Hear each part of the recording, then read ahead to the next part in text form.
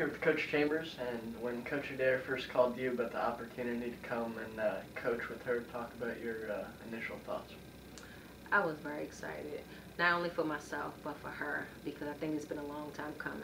I think she's one of the best coaches around.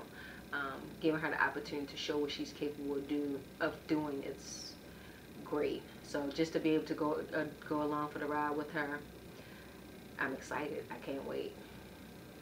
And you never really been to Charleston much before, so when you came here, just talk about your initial impressions of the city, the campus, the people.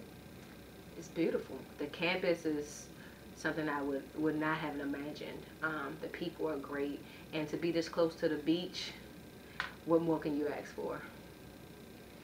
And you have a unique perspective in that you played for Coach Adair at Georgetown and have known her for a while.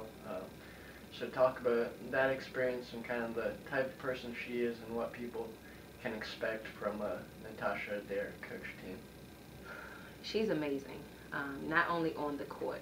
On the court, she is going to demand the best. She's going to work hard, just as hard as she wants her players to work. There will be no slacking there.